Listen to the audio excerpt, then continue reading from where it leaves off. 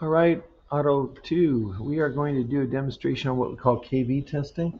And here's our KV tester. It's a little tester that's going to show how much voltage is going through each spark plug wire. So that'll give us an idea of the condition of the wires, the condition of the spark plugs, air-fuel ratio going on inside the cylinder. We want to see it idle anywhere from 10,000 to 15,000 volts, something like that. Usually I find cars idle around 10,000. Depends if they're fully warmed up or if they're cold or where they are. It takes more voltage to fire a leaner air-fuel mixture. So this has a 9-volt battery in it. Shut it off, turn it on. You can see that red light right there light up. This says conventional, this says inverted. Conventional is on a regular ignition coil engine where we have spark plug wires and we're firing center to side electrode. If we have a DIS car, some cylinders will fire conventional center to side terminal, and some will fire inverted, which is side to center. This one is not a DIS, it's just a single coil car, so it's going to be on the conventional one. What's going to happen is we're going to start the car. We've got the negative battery lead, the negative lead of the tester to the negative battery lead right there. And then this guy clips over a spark plug wire and inductively, in other words, through the wire insulation, measures the voltage going through that spark plug wire. So hopefully you can see down here, and I'll bring the camera over so you can see a little more clearly. So there's the tester right there on that spark plug wire. And you can see it's just clipped on there, okay? So what's going to happen is we're going to start the car, and I'm going to take the tester, and with this thumb wheel on the side right here, that's volts in thousands of volts. So that 10 is 10,000 volts. And so what we do is we go down to this light is solid, and we start going up, and when it just begins to flash, that's how much voltage is going through that wire, right about there. So I'm going to start the car. It'll be a little noisy.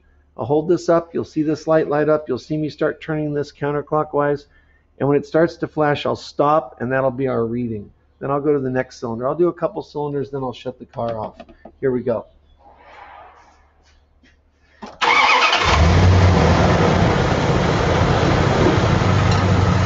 So there it's solid. Now I'm going to scroll it up so it just starts to flash right about there. And we're reading, boy, about 16,000 volts. I know it's difficult for you to see. Maybe if I get, yeah, you can see it there, right about 16. So if I go down to 15, the light's still, it's starting to flash. We go to 14, still flashing. So now as it warms up, it's dropping in voltage. There it's solid.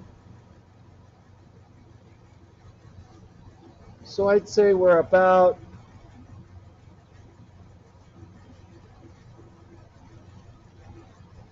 there. So maybe about 14,000 volts. Let me go to another spark plug wire.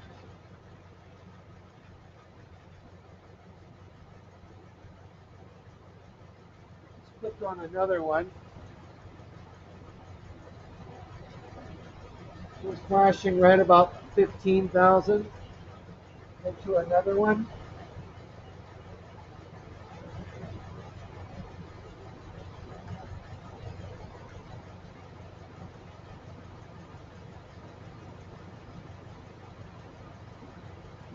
Starting to flash right about 15,000.